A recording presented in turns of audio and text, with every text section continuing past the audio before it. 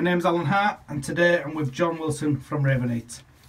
Hi Alan, thanks for giving me the opportunity to go through a few features and benefits of the CS90. The CS90 is the 30 kilowatt version in the range. There's also the CS80, which is the 25 kilowatt in the range, both carrying a 2-year manufacturer's warranty. The Whiteheat version of the same appliance, the 80 and the 90, carries a 7-year warranty. Just to take you through a little bit of bits and pieces. Lightweight, easy to install. The 30 kilowatt is 30 kg and the 25 kilowatt is 25 kg, so easy to install, easy to lift. The fixing tabs are at the top, so 2 screws, dead easy to get on the wall. Not only because of its actual weight, but also the fixings that are in position. When the valve pack's fitted, it's easy to pipe up. The valves are virtually integral, so the customer's eye line, they're unseen. As you can see on the boiler, it's a nice clean line. If you look to the left hand side, you'll see that the appliance is very close to the wall. That's not an issue because the side panels will just withdraw. It's not necessary to pull the side panels to the left or to the right to disengage from the back. They will just withdraw from the side, so side clearances are not an issue.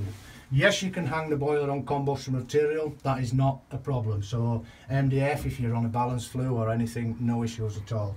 We're currently in the process of sorting out a fixing bracket, but we also have a standoff bracket available if there's any issues with piping up down the back.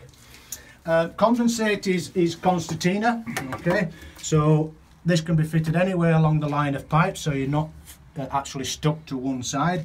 Obviously we'd like to see the 1.5" in old money waste pipe coming through for the condensate, but no need to put a bung there because there is a ball which stops any products of combustion coming back into the room. When we look at the display, we also have as an optional extra, if this is being fitted in a loft or a garage, you can disconnect this control, and this control is volt-free switching, so the customer cannot come into contact with any high tension electric, so no high voltage if you're fitting in a zone 2 situation. But if you are fitting in a loft, the most important thing to a member of the public and your customer base is that they can actually see the pressure on the boiler. Well, if the boiler's in the loft, as you can see, that the customer can't see that, so you can actually detach this, and an optional extra, it's like a thermostat down on the wall downstairs, where you can fit downstairs and the customer can see the pressure of the boiler up in the loft. They can also set the temperatures and the timer, and all the features on the boiler can be set downstairs rather than having to clamber into the loft, which is a very good selling feature in my opinion. The control panel is easy to use. We've put a lot of effort into the user instructions in the manual.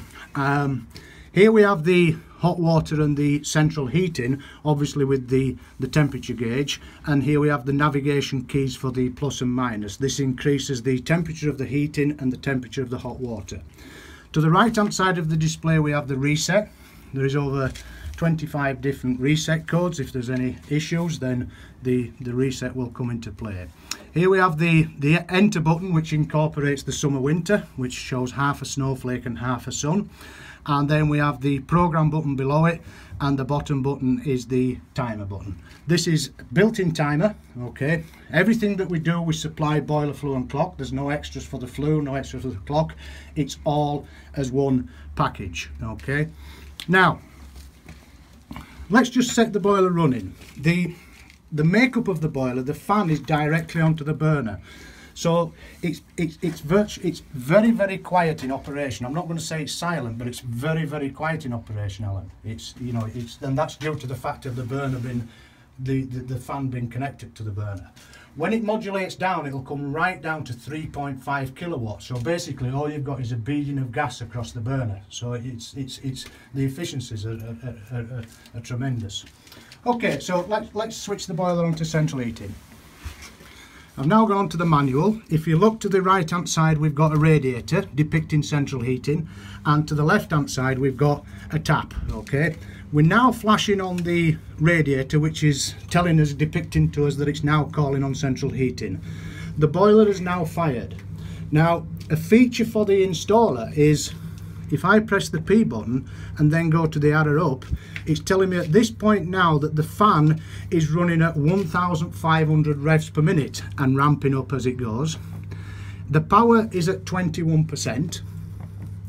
The domestic hot water, which we're not running in domestic hot water, this is just the transfer temperature, is now at 43. The return temperature is 50 and its flow temperature is 59.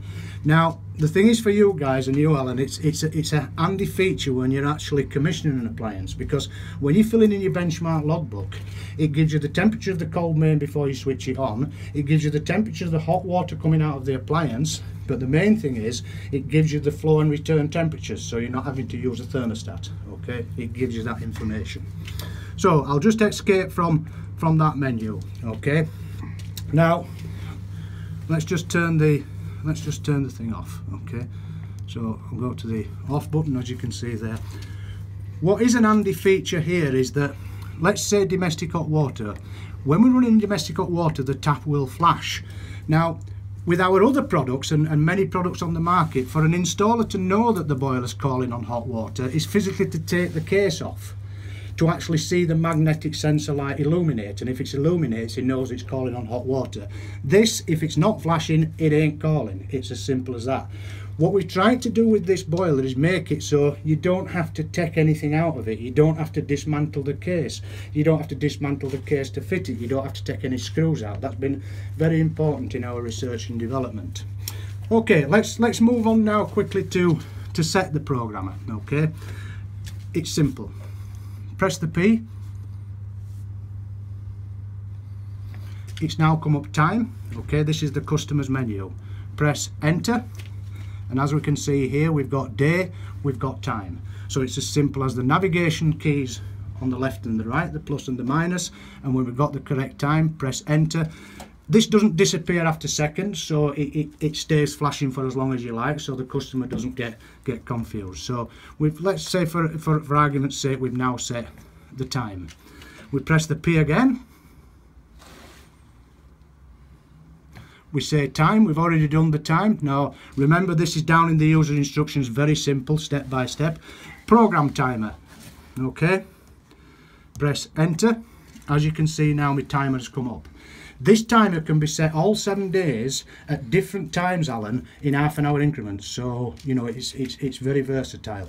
The most common would be all 7 days. The second would be 5 and 2. That's dead simple. So let's say, for instance, there we've set the Monday. We press again. 1 on 6:30, 1 off 8:30, and so on. So it's very basic in its setting, but very comprehensive what it can do. Okay. So press the escape.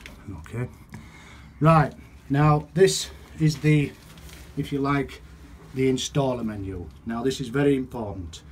This boiler has 2 menus, one the customer menu and one the installer menu. If I go into the P, done the time, we've done the program timer, the next is boil. Okay, now boil is the installer or the service engineer menu. Okay,